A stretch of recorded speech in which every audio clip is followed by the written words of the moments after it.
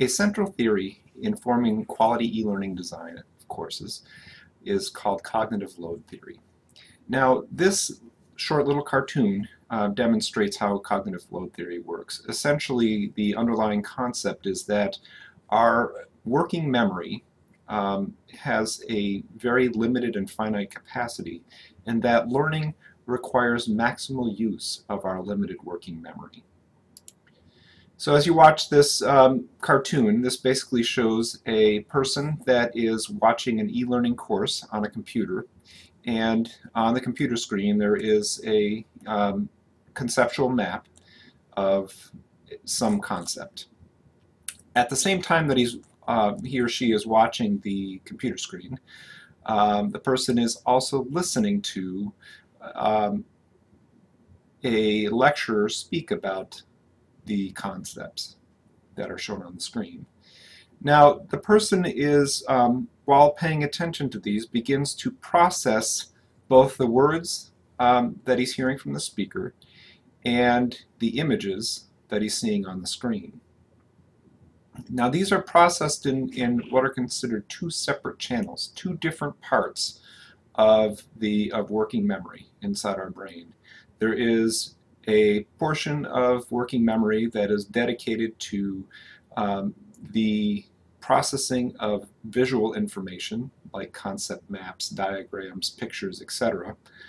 And then a separate part of the working memory known as the phonetic scratch pad that processes words, and these words could either be written text or spoken word.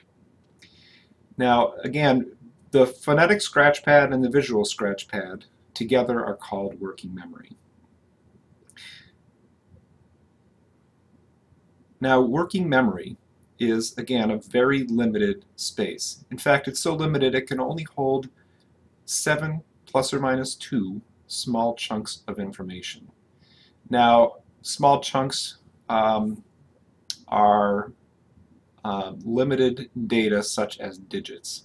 So a person can remember 7 ± 2 small items of information like numeric digits, and they only can remember them for a very short period of time, 30 seconds to 2 minutes.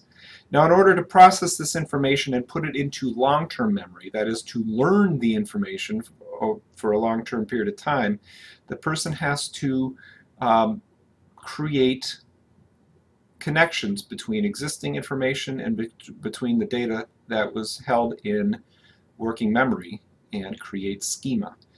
And the schema are complex patterns of information that are stored in our long-term memory. Long-term memory, unlike short-term memory, is vast and can hold very complex data. So again, the long-term memory holds memory in the form of schema, which is complex connections between various data. And the long-term memory is both vast, can hold vast amounts of data, and very complex data compared to the very finite working memory.